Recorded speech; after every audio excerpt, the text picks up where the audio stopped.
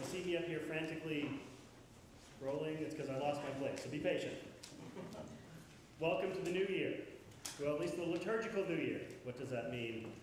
Well, we're excitedly waiting for the coming of Christ. By now, we've already begun to see the bombardment of that waiting in the form of catalogs, with people in perfect PJs sitting in front of perfect fires displayed, waiting for us to buy something, with television screens full of new gadgets and stuff, calling to mind the nostalgia of childhood wonder. We're invited to lean together towards the coming big event, when fantasies will be fulfilled and dreams may yet come true. We are invited to face such a message. We're invited to see that. And I have to say, standing up here on this Sunday, balancing that message with the message of this Sunday was a hard one. It was hard to acknowledge that big event that is coming and still remain faithful to the Scriptures, to that response, to that need for something big. It would be easy to stand up here and make a simple assault against the cultural and commercial messages. Yes, our culture is celebrating a giddy, overhyped pseudo-Christmas while we are attempting a more serious task of observing our holy Advent. But the reason the culture has taken on this message is that deeper need to acknowledge something big is coming. The gospel reading and the epistle were tough today. We start this season with apocalyptic language. Now, usually when we hear these readings, churchgoers fall into one of two camps. The first group views the whole emphasis on Christ's return as much ado about nothing, or at least much ado about nothing believable. This is true even for the most avid of some churchgoers. They look forward to next week's reading, where we hear John the Baptist, somebody that we truly believe happened in history and has that great message of the hope that is coming in Christ. The second group, well, they're quite different. They tend to look at this apocalyptic language and they think it's the center of the gospel. So they look at the newspaper and they look for these events happening across our world, and they try to pair those up with the messages from the Bible. So these two camps, the first, that agnostic group, looking at the gospel, falling into a state of perpetual apathy. And those Christians who are focused on the last things are tempted to fall into a state of perpetual anxiety. But I would challenge that. I think that this New Testament passage and the gospel are aiming us towards faith rather than empathy or apathy, and hope rather than anxiety. Despite being full of language of the end times, today's passage calls for us away from anxiety. The initial lines warns us against keeping an apocalyptic kitchen calendar. It says, about that day, on the hour on no one knows, neither the angels of heaven nor the Son, but only the Father. So, like the Serenity Prayer says, we must accept what we can change and accept what we cannot. And I would actually add, we should accept only what we can change, but what we can know. The other function of the apocalyptic text is to remind us to keep awake, faith and hope drawing us into Christian responsibility. We respond to God who acts in Jesus Christ, who acts now of time. As the next chapter in Matthew's Gospel will point out quite abundantly, we are also to keep awake to the needs of today and the needs of others. One day Jesus may appear in the clouds, coming from the east, suddenly like a thief in the night. But before that, as Matthew likes to remind us, Jesus will appear just around the corner, suddenly, like a hungry person, or a neighbor ill-clothed, or someone sick or imprisoned. Therefore, also, we must keep ready. So, for those of you who were here last time I preached, you know I love the Old Testament. And I often look back to the Old Testament for an answer. And it's funny, if we were to set this up like a joke, the punchline here came first in Isaiah.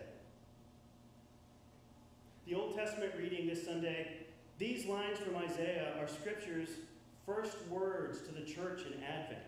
They are therefore the first words that we hear in Advent. Isaiah holds up a vision of truth. He takes us to a mountain and shows us what our heart actually is tuned for.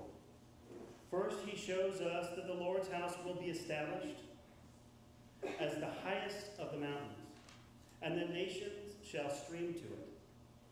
Here, Isaiah declaring that one day we can quit trying to simply remember the spiritual experiences, but God's presence will become manifest.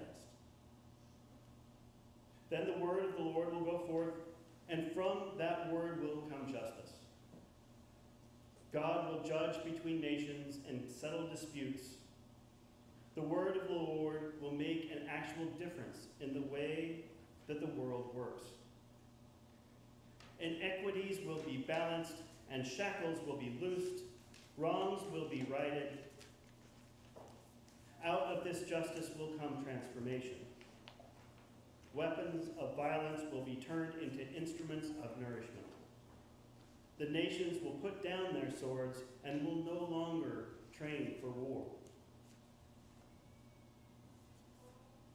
So it may be true that the idea of that new gadget for Christmas, or the picture of the family in the perfect PJs in front of the perfect fire, is alluring this time of year. But Isaiah's even more so. The picture that Isaiah plans for us, the picture of unity and justice, of shared openness to the divine way, and of peace, speaks to something at our deepest core. As much as we may long for a day when weapons are laid down and hearts are transformed and peoples are drawn together, we find it hard to believe that this thing could actually happen. Even to speak of the end times, or of the time beyond time, when God sets everything right, is a stretch for many of us. In Isaiah's oracle, he announces this remarkable transformation, and he announces that it will take place at a point in time, sometime in the future.